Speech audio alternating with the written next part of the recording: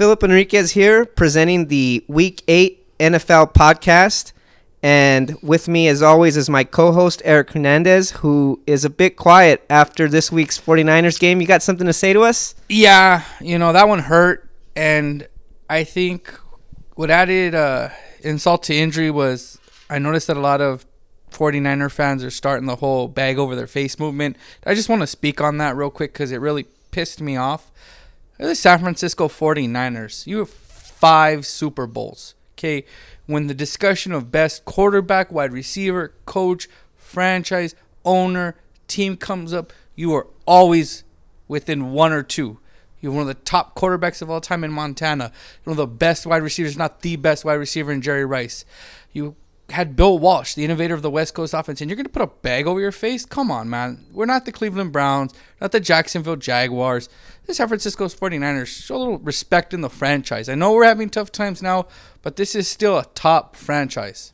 As a rival of the Dallas Cowboys, I respect the 49ers as a franchise, so I completely understand what you're saying. But lately, it hasn't been going so smooth. You predicted a 21-31 San Francisco win, and that wasn't the case. So you can't blame some of these fans. Stadium was sort of empty this weekend. I went to the Dallas game, and it could have been confused for a Dallas home game. So what's your take on the games? What are the 49ers doing right now? It's about the run game. If anybody that plays fantasy football, and just pick a running back that's playing them, and you're going to get points. If you're a team, just run the Wildcat. I don't care if you just picked up a guy off the streets. Run the ball. They can't stop the run on defense. And, I listen to other podcasts, and they post different things. And one of the ones I like to listen to is the Better Rivals. And they break it down through Vine, play by play. And you notice running against the 49ers is you see our defensive linemen. Those are 2 first-round picks that we've invested in, Eric Armstead and DeForest Buckner. Both 6'7", both around 300 pounds. These are big men playing defensive end, and they get pushed around. And I didn't understand why until I really sat down and looked at the tape. And you notice that they think too much. The defensive scheme requires too much thinking from your D linemen. What is it, a 2-gap scheme? Yeah. So what it does is that, let's say, for example, on one play that was a zone read was a zone to the left. So running back takes it, he cuts back in. You can see DeForest Buckner lined up on the tackle, and he doesn't know, should I take the tackle? Should I jump in and get the gap in between them? He gets sealed off within a second. There's a cutback for, I think, Jacquizz Rodgers. He cuts it for 10 yards with ease. We do not have the linebacking speed to kind of counteract that, because if you have fast linebackers, what you're also able to do is maybe shoot those double teams. Once you create a double team, there's an opening. And if you have a Bowman or an Armstrong, you're able to get in there and maybe get the tackle. We don't have that, so they're just giant gashes. And on offense, Colin Kaepernick, there's very little difference between him and Blaine Gabbert at this point. Very little. Kaepernick was 16 for 34, 143 yards, a TD, and an INT. They haven't had a 200-yard passer this whole season. That's crazy. That's heinous. It is. But I agree with you. Even worse than the shape of the offense is the shape of the defense. Jacquizz Rodgers ran for 154 yards, a career high on that defense. So I don't know what's going on with the run defense, but you guys keep that up, and you guys, I think you guys are looking at 1-9, like you said earlier before the show. Oh, there's no doubt we could probably go 1-15 at this rate. And as much as I hate the whole bag idea, I do support the idea of if they're not going to put a winning product on the field, you can protest by not showing them to the games. I hate that. I wish I could go. I think that we need to create that home field advantage. But, man, I completely understand someone not wanting to spend their hard-earned money to see this product right now. Well, it is what it is. All I know is maybe Tampa Bay wanted to pay you back a little bit, if you know what I mean. That's all that may be. I like to rub their kicking dirt on a man that's down. Yeah, that's it. But moving on, another game. We had the Seattle Seahawks taking on the Arizona Cardinals, a 6-6 game, a 6-6 tie. Yeah. What was your take on that? You look at the game and you look at the numbers. And what I like to do is I'll break out the stats and I'll just see what it tells me. I'll see who won this. Oh, this team won because they had time of possession or penalties. And it'll tell you once you watch the game, they kind of confirm who won. When you look at the stats and you look at the breakdown, Arizona should have blown out Seattle. They should have. They were at home. They had time of possession 46-28. They had 23 first downs to 11 for Seattle. The Seattle offense was terrible. I mean, I put them number 4 on this week's power rankings, and I had to stop and think, like, there's not anybody else I can put above them because that offense is terrible. And I know it's going to improve, and so I kept them there. I know Russell Wilson's hurt. Yeah. He needs to get healthy. They're waiting for their running back to come back, Thomas Rawls. So, I mean, things can look up for them, but as of right now, that offense is terrible. Yeah, I mean, without Russell Wilson doing his magic, you know, they really are kind of shut down because that offense, much like their defense, it's not these great playmakers on the outside or this giant offensive line like Dallas. It's a zone read, similar to San Francisco, and where they've been successful is because they've had Russell Wilson, who either knew what play to make or if he was in a bad play, he always was able to get away. Yeah. You know, defensive lineman crashing, outside linebacker crashing, he'd juke him. He'd throw a nice little 17-yard pass to Doug Baldwin, bam. But right now he's limited. Yeah, and they look limited too. You could see it. Yeah. Yeah, they're limited big time. 6'6". I mean, and then for both kickers to miss field goals, it was crazy. Yeah, they made them want to get Robert Aguayo from Tampa Bay. Oh my God, they must have had him. I thought it was him. I thought he took over as kicker for both teams. Yeah, it's like, man. Like, remember when you were playing football back in the day? They'd have one guy play quarterback on both sides. That's it. I thought Aguayo was kicker for both sides. Yeah, it was crazy. Did you see Pete Carroll's reaction on that last kick? I rewinded that reaction because it was hilarious. It was funny. He literally smiled and kind of was ready to celebrate, and he was like, he's now a walking gift, dude. He really is. That was classic. What's funny is you see him happy when Arizona misses, and he's like, oh, I just screwed them just like I did Minnesota last year in the playoffs. He goes down, you think, all right, they're going to cheat and get their way in this one, and then his kicker misses. Yeah. But also looking on the other side of the ball, Arizona, you know, Carson Palmer looks like he's struggling. I mean, if it wasn't for David Johnson, I don't know where Arizona would be. Larry Fitzgerald still makes his plays, but, you know, he's not the type that he's going to take over the game anymore. He's not at that stage in his career. And this is kind of an interesting team because outside of David Johnson, I don't know if this is a particularly young or good team. Yeah. You know, you have the wide receivers are okay, nothing to brag home. You have Fitzgerald, and that's really it, and he's up there. Oh, yeah. You know, people thought he was done a few years ago, and he's had a little bit of resurgence. But if he's all you got and a broken down Carson Palmer, how far can you get? It doesn't look good for them. It doesn't look good for either of those teams. That's true. Not right now. But moving on to the big game, from recapping our last game here, we had the Minnesota-Philadelphia game. And, man, I just want to say this. Sam Bradford came back down to earth.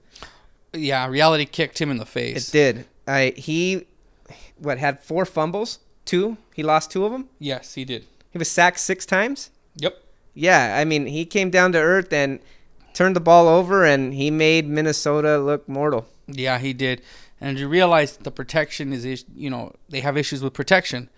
When I look at the game and I break down the stats, I mean, they look identical. I'll give you just a couple. Penalties, Minnesota was 7 for 56. Philly was 7 for 53. Time of possession was 32-08 for Minnesota, 27-52 for Philly. Third down conversion, 9 of 19 for Minnesota, 4 of 11. They break down to 47 per 36%. Yeah. And I think what changed this game and what made it an Eagle win and looked comfortable is 2 things. Is Minnesota's inability to capitalize on turnovers that put them automatically in the red zone. Right. You know, you had the interception that went through, put them, I think, at the 25, 20-yard line. You got to get a touchdown out of that. Yeah. What happened? Bradford throws the pick. Yeah. Then you turn around and Wentz fumbles the handoff. You get it even deeper. I think they're at the 15 or the 20. You turn around and you only get 3 points. Yeah. And then Philly's able to counter with the special teams touchdown, and that's the game. Because everything else looks like, if you break it down, it looks like an even game, but it's just inability to convert turnovers into touchdowns when you're in the red zone. The key moments. Yep. And special teams. Yeah, in a close game, special teams is the third phase of the game that breaks the tie. Yeah, I mean, when you look at games with great offenses and great defense and everyone's equal, if it's that, you know, kick return or punt return that's able to flip or even get a touchdown that just changes the outcome of the game, block punt, block field goal. I mean, when you're really close as far as talent and the way we look at you with the Minnesota and Philly, there's only a couple mistakes here or there. Yeah, and on the offensive side of the ball for Philadelphia, Carson Wentz looks to. I said in my top 10 that he seems to look more and more like a rookie each week. He threw a TD, but he had 2 picks. Yeah, I think people are starting to get tape on him. I think he'll still be good. Doug Peterson's a good coach for him because, he was a quarterback. He's offensive coordinator, studied under Andy Reid. He's going to put Wentz in the best position. That Minnesota defense will force you to throw some picks, especially to those linebackers. Oh, yeah. That was a tough defense he went against. I take nothing away from that. I think on a neutral field or in Minnesota, maybe that game's a little bit different because of the crowd noise for a young quarterback. But right now, Philadelphia walks away with the win. They do. But the question is, can they walk away with the win next week when they go to Dallas and face number 2 team in my power rankings, the Dallas Cowboys? Now, I want to hear your thoughts being the Dallas fan. Look, the only thing that really scares me is the defensive side of the ball. Philadelphia's defense, it does scare me. I've seen how they pressured Bradford. And my only hope is that our offensive line can hold up in the pass protection. Hopefully that's a bigger difference than what I saw by Sam Bradford. But on the offensive side, I really don't fear them. I still see Wentz as a good quarterback, but he's still just a rookie to me. I don't see how he could take the game over and beat us on defense, especially the way our secondary is playing. But that defense with Fletcher Cox in the middle, again, I'm not sure how Dak deals with pressure because I really haven't seen him pressured. If it was Romo, it would be an even bigger deal because I hate the pressure up the middle. Romo always was able to deal with the pressure off the sides, but the middle got him every time. Yeah. So to me, that's a wild card. Yeah. And I'm really just more concerned with the pressure that Philadelphia can and will bring and how Dallas is going to deal with it. Yeah, I look at that game as kind of a toss-up. I know it's in Dallas. I like to throw away the stats. You won't hear me quote many stats because that's a game that's interdivisional. That's a rivalry game. Those games, I don't care if Dallas is 15-1. That one will beat a Philly. I don't care if Philly's 15-1. That one will beat a Dallas. Yeah. It doesn't even matter the talent level at times. They just know each other so well. The game's going to be, in my opinion, can Wentz get them to the red zone and can their running game convert touchdowns? What happened to Green Bay was Green Bay had all the time in the world, and Rodgers would lead them down to the 2015. They couldn't run the ball. He got panicked. He threw into that secondary that is really good. Well, I mean, then if what you're saying does take place in the game, that makes me even more confident because I don't have a lot of confidence in a player like Ryan Matthews. I mean, he coughs up the ball a lot in the red zone. That's true. He coughed up the ball last week. Yep. I mean, even in his days in San Diego, the one knock on him was he doesn't protect the football. I agree. The one thing I'll say to that as far as the running game is that Doug Peterson tries to do things with the running game. It isn't just a simple, we're going to hand off inside zone like Green Bay did with Eddie Lacy. He's going to try to go off tackle. They're going to run sweeps. He's going to put emphasis on creating lanes for the running game. You're right. If he has the ball and he fumbles, that's bad. But he's going to make sure that he's going to give him space. They're going to create things for that running game. He understands the importance of a running game for a rookie and how that can help at least keep the Dallas, and it's going to sound weird how to keep the Dallas offense off the field with their running game that wants to keep you off. It's two offenses that want to keep everyone off the field. Yeah. Their own defense off the field. Yeah. It's going to be a close game. It is. The thing is, too, that gives me a little more confidence is Dez Bryant's coming back. We'll see how he meshes with Dak Prescott. He hasn't had a lot of playing time with him. He's missed the last 3 games.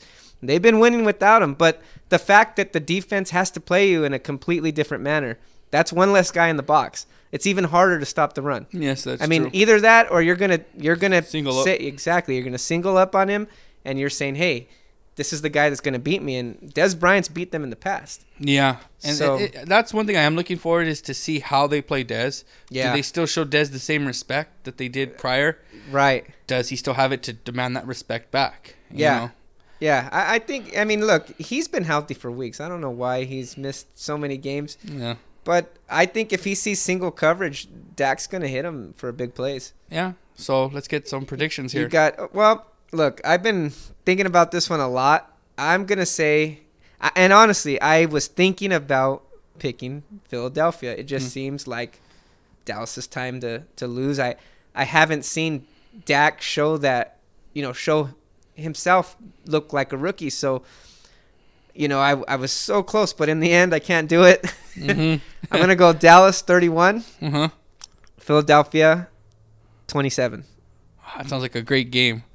And what I don't want this podcast to be is like First Take with Stephen A. picking just because he hates the Cowboys. Right.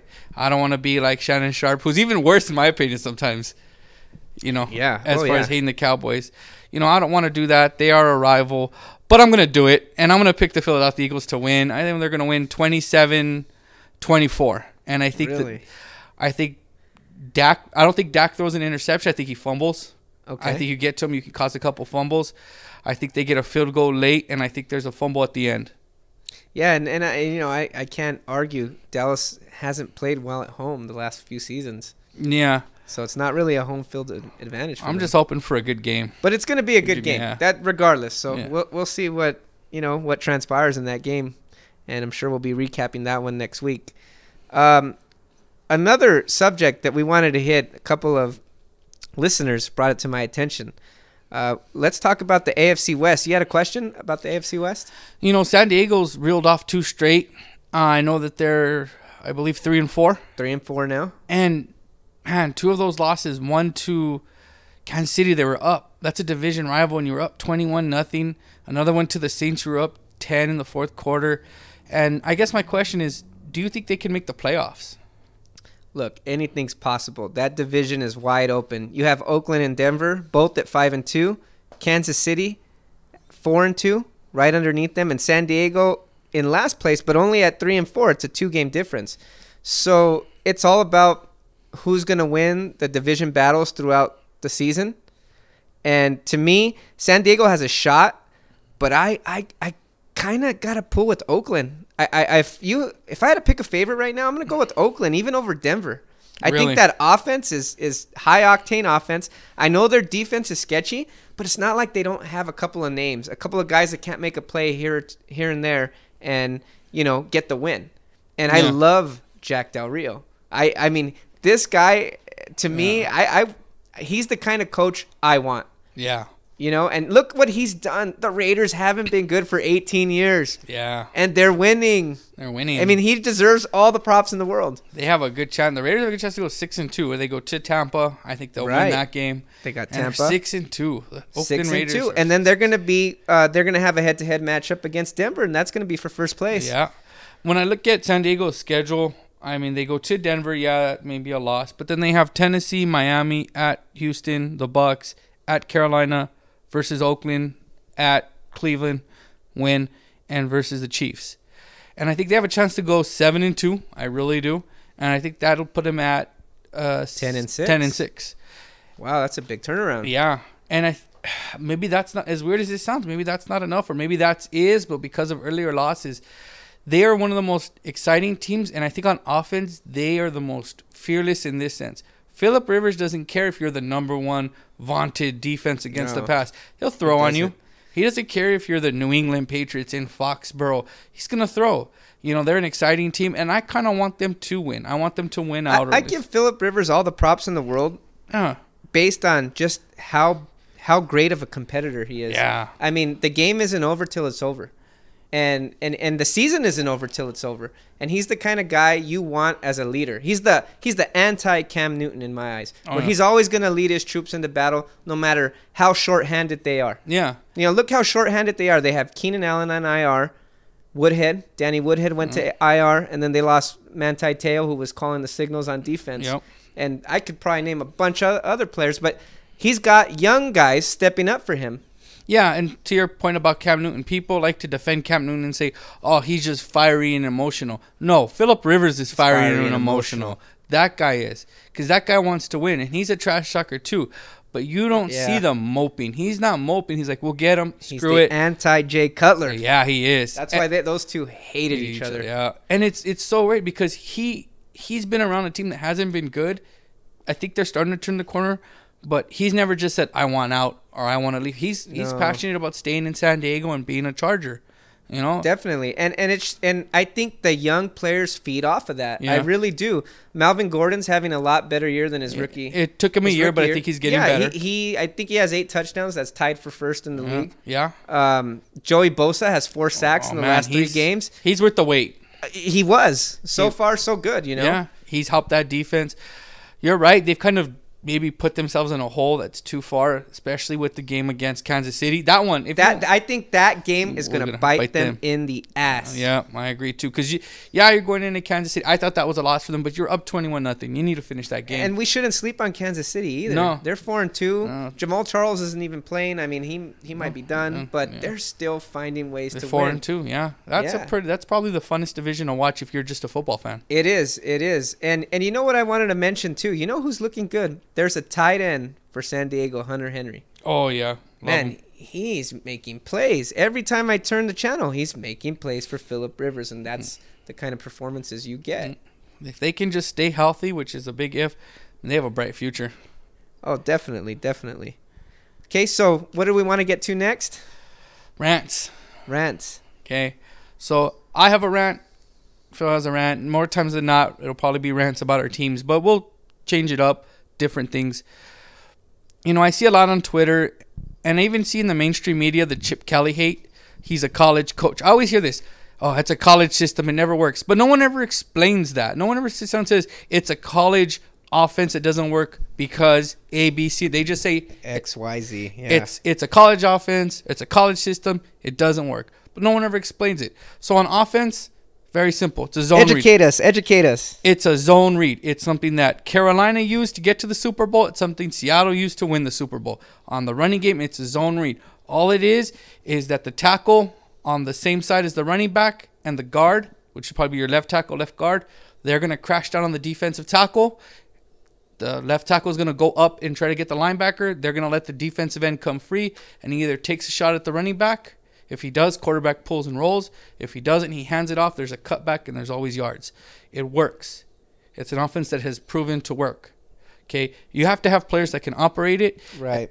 And which he doesn't. He doesn't. I mean, Kaepernick, as great as Kaepernick is, what makes Russell Wilson great isn't that he's faster than Kaepernick or he's faster than even Gabbert.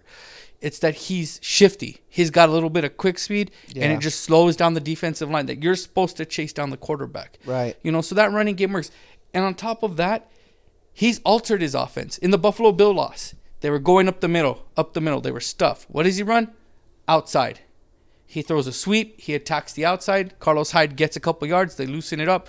Bang, right back inside. So his running game isn't college. It has been used in the NFL to success. His passing game. The big thing that people complained about Blaine Gabbert, you're missing wide open wide receivers. Well, our receivers aren't that great. We don't have Odell Beckham, Dez Bryant, and Antonio Brown. You know, they're not these great. So how are they getting open? They're getting open because the coach is scheming up plays to get them open. So you're missing open players because of the scheme.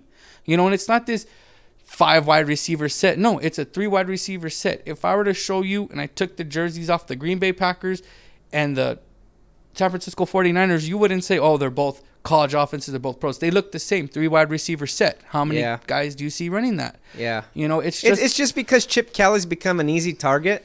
Yeah. Shows like First Take, shows like Undisputed. They target Chip Kelly. I mean, they make those outlandish statements like he put, what was the guy, what was the receiver for the Eagles? What was his name? Riley Cooper. Yeah. And they put him on February, Black History Month. I bet Chip Kelly put him on that month. You know, that's ridiculous. Yes, I think he said that the assistant general manager of the 49ers, Trent Gamble, and Chip Kelly were cousins or related. It's ridiculous. And he, you know, I mean, it's just an easy target.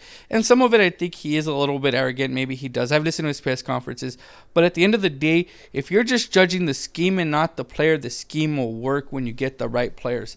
The West Coast offense is the most innovative offense it's ever been. What made it great? Jerry Rice, Joe Montana. It's no coincidence they're also some of the greatest players that have ever played the game. A mechanic is only as good as the tools you give him.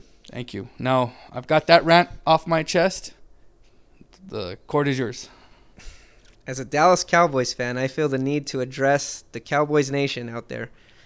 I'm a little bit concerned. We're 5-1. We're having great success. We haven't had this type of success in, maybe once in the last few years. And yet, there's a lot of infighting, and I don't like it. I was on Twitter earlier this week being attacked. I didn't call Des Bryant anything but a bit immature. He's an immature player.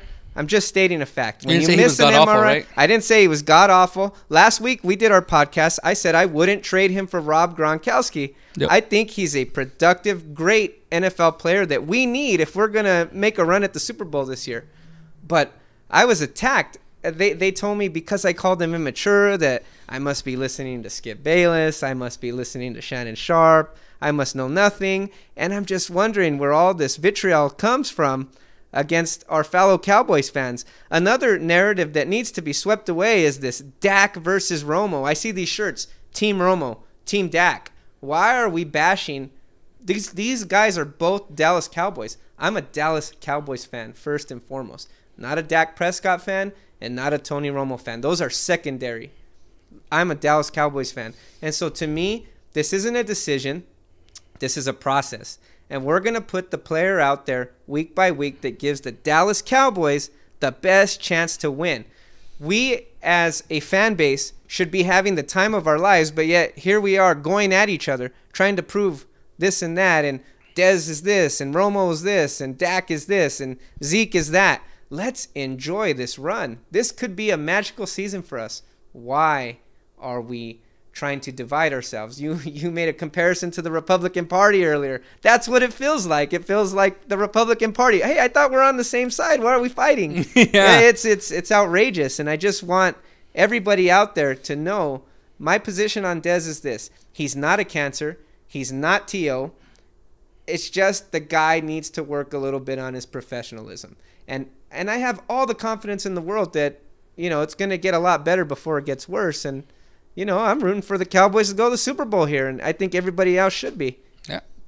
Okay, so I believe after our rants, we got one more story that we wanted to get to. Yes, the Josh Brown, the kicker for the Giants. Josh Brown / Roger Goodell. Yes. Okay, your thoughts? Well, I think that the Josh Brown is just kind of, he's there. It's Roger Goodell and his continued failure to handle this stuff.